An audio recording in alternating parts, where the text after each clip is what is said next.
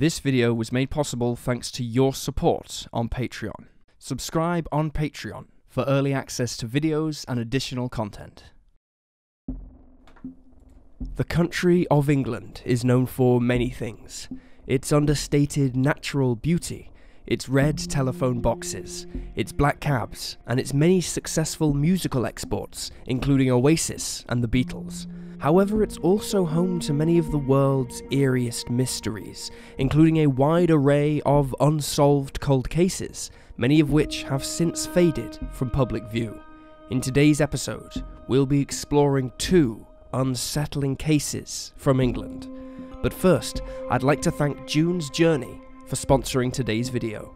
One thing we all share is a love of true crime, but it goes without saying that the subject matter we frequently discuss can be quite dark. It's important to find reprieve from the heavy-hitting stories, and with June's Journey, you can find the opportunity to both escape the intensity of real-world horrors and still absorb your daily quota of true crime content. June's Journey is a murder mystery and hidden objects game that transports you back to the 1920s, following amateur detective June Parker as she investigates her family and attempts to solve her sister's unsolved murder.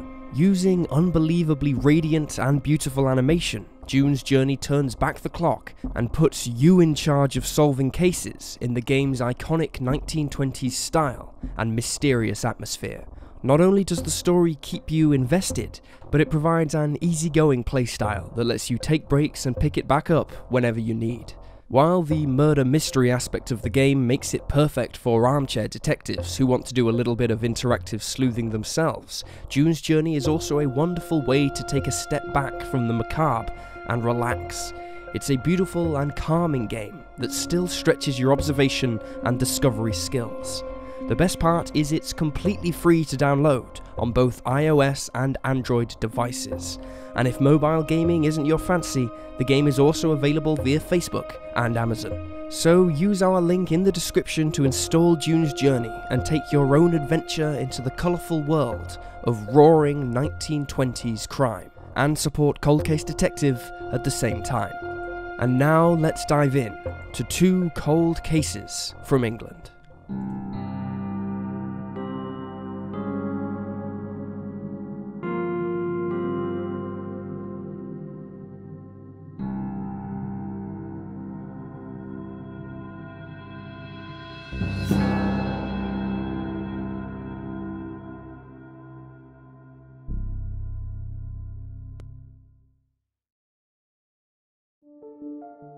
Maureen Dutton.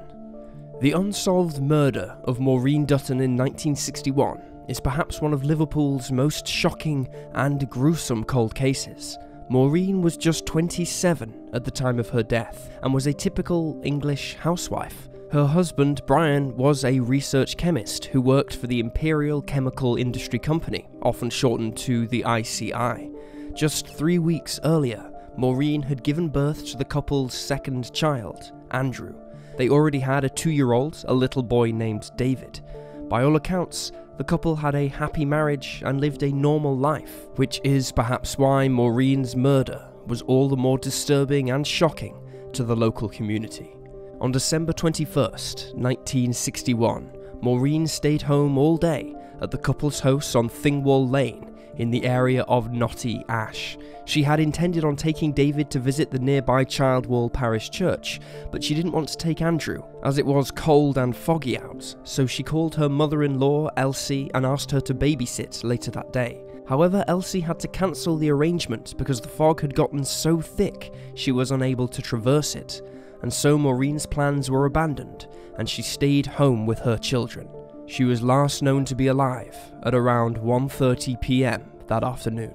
Just after 6 PM, Brian returned home from work and was immediately suspicious when he was greeted with both darkness and silence.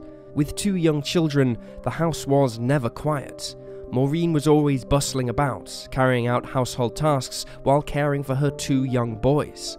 Brian's suspicions grew when he saw the family's half-eaten lunch still on the kitchen table. He moved through to the living room, and it was there he found his family. In the middle of the room was Maureen. She had been stabbed 14 times in the chest, throat, and back. It is widely believed that David, who was sitting nearby, dazed and gazing at his mother, witnessed the crime. Andrew was in his crib nearby. The children were thought to have been alone for the best part of 6 hours. Investigators at the Old Swan police station immediately launched an inquiry into the horrific slaying of the mother of two. They believed a long-bladed knife was the murder weapon and searched nearby bushes and shrubs for any sign of the object. They even searched drains on the streets, but turned up nothing. There was no obvious forensic evidence available. Maureen had not been sexually assaulted, and there was no signs of forced entry, nor had anything been taken from the home, all of which made it difficult for authorities to pinpoint the motive. After carrying out door-to-door inquiries, police discovered that nobody had been seen coming or going from the home, and nobody had heard screaming or a struggle. Then a young woman came forward with an interesting story. After seeing the newspaper report of Maureen's death, the young woman, who lived in nearby Halewood, told authorities that she had been visited by a young man who claimed to be a doctor.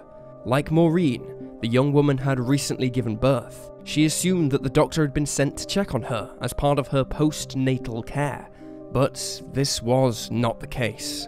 After her husband returned from work, she told him that the doctor had indecently assaulted her, which prompted her husband to make inquiries about the so-called doctor. He was told that there was no doctor operating in the area at that time.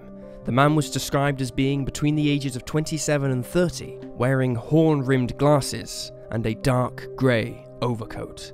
On the back of this information, police theorized that Maureen had let the killer into her home under the belief that he was some kind of professional, like a doctor or a nurse.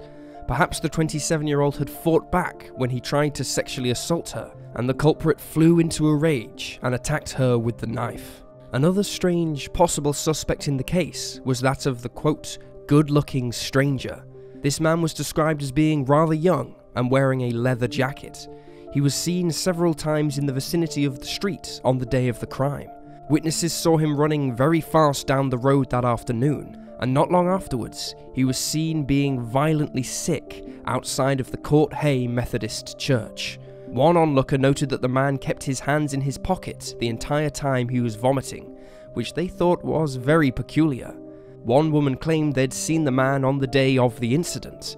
He had knocked on her door and stood before her clapping his hands. Frightened, the woman slammed the door on him and locked it. By January 17th, the police had gathered over 20,000 statements. With the help of witnesses, they put together a composite image of what they thought the man might have looked like. The Liverpool Echo featured the picture on the front of their paper, and within the first 24 hours of it being published, 60 people contacted authorities with information. However, the names that were given to the police were steadily eliminated, and the man in the leather jacket was never identified. The next suspect in the case was a young blonde woman who was seen acting suspiciously when she boarded a bus close to the crime scene. This unidentified woman boarded the number 10D bus on East Prescott Road.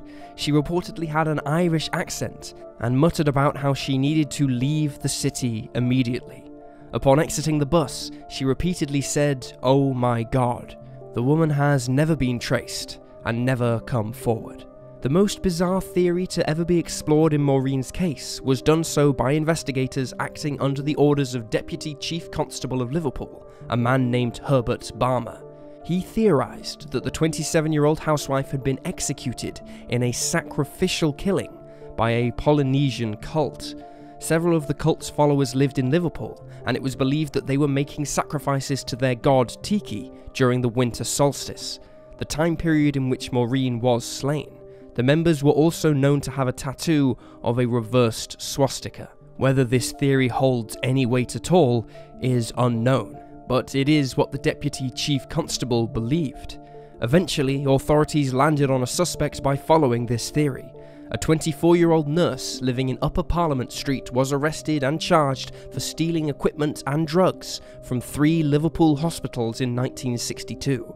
He reportedly pretended to be a doctor and had the reversed swastika tattoo.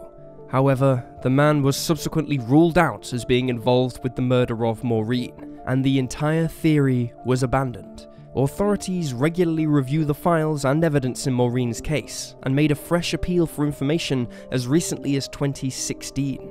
Despite authorities uncovering numerous compelling suspects, Maureen's case remains unsolved. If the culprit is still alive today, it's likely they are at least in their 70s, meaning it is unlikely authorities will be able to bring them to justice.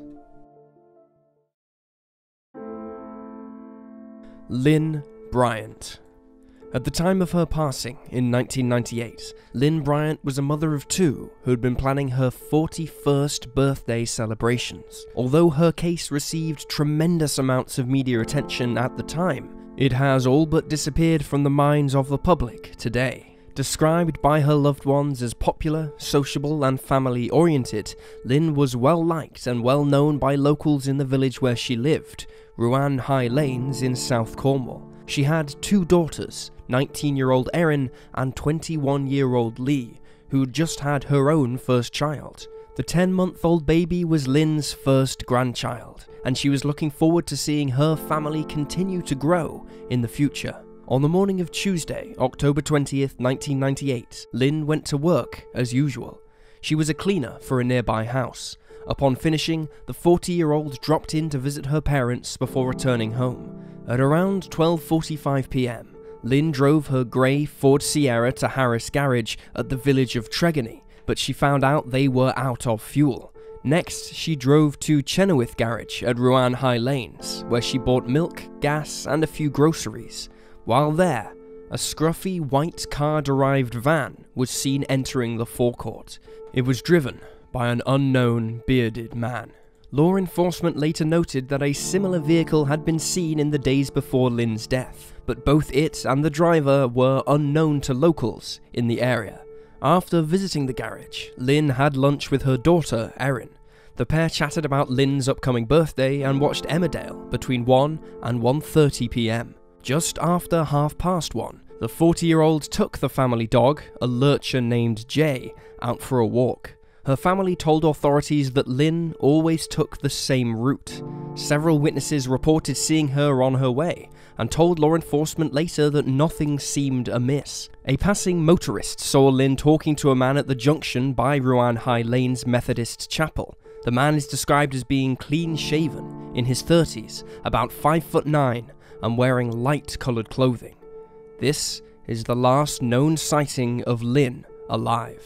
At 12:30 p.m, Lyn's body was found by a woman driving up the lane between the chapel and Treville's Manor. Panicked, the woman reversed her car back down the road and alerted a local farmer who recognised the body. While emergency services were called, by the time the air ambulance arrived at 2:50 p.m, Lyn was long dead. She had sustained multiple knife wounds to her neck and back, with the fatal blow striking her in the chest.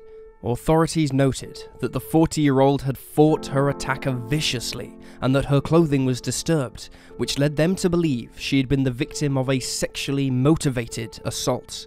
Law enforcement determined that the murder weapon was a single-edged blade between 10 and 14 centimeters long. It was likely either a penknife or a small kitchen knife, but so far it has never been located, despite the fact that police immediately carried out a fingertip search of the area after Lyn's body was found.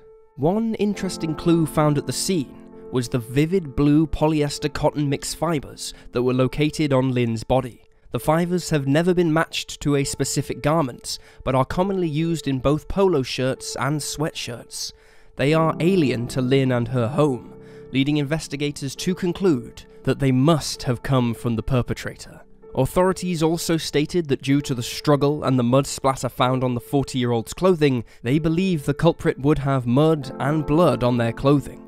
Another local farmer told the police that he'd seen a man walking across his field between 2:45 and 3 p.m. This was unusual to him because there was no footpath across the area and it was never used by walkers. He noted that the man wasn't dressed for a walk or a hike either, wearing regular, everyday clothing instead. Another bizarre incident that occurred in Lyn's case was that of her tortoise shell glasses, which she had been wearing when she left the house earlier, but were not found on or with her body. They also did not turn up when the police searched the area. 4 months later, however, on February 2nd of 1999, the glasses were located, sitting on top of the mud at the gateway where the mother of two's body was found. Authorities have been unable to determine where they came from, suspecting that either a member of the public found them, or that the perpetrator of the crime had taken them as a trophy, and, for some reason, returned them afterwards. The investigation into Lyn's horrific murder was long. 3,144 house-to-house inquiry forms were completed, 1,600 alibis were established, 7,884 statements were taken, and 6,573 vehicles were traced and eliminated. All men between the ages of 14 and 70 who were living in a 1-mile radius of the crime scene were traced, and their alibis checked and corroborated.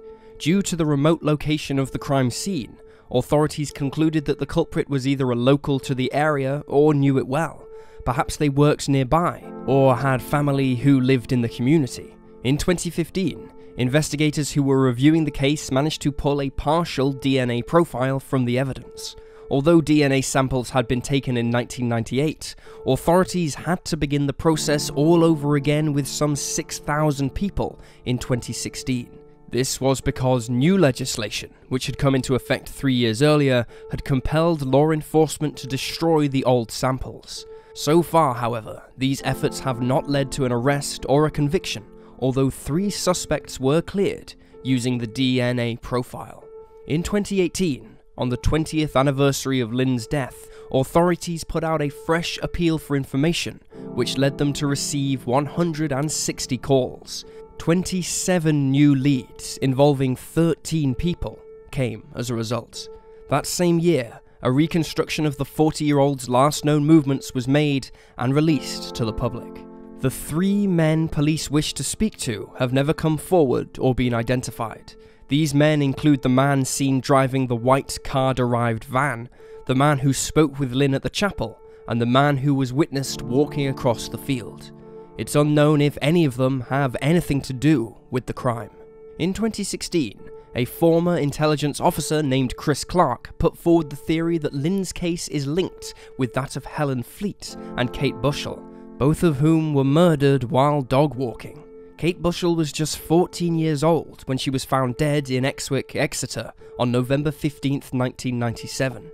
She had been out walking the neighbour's dog when she was found. She had a knife wound to the neck.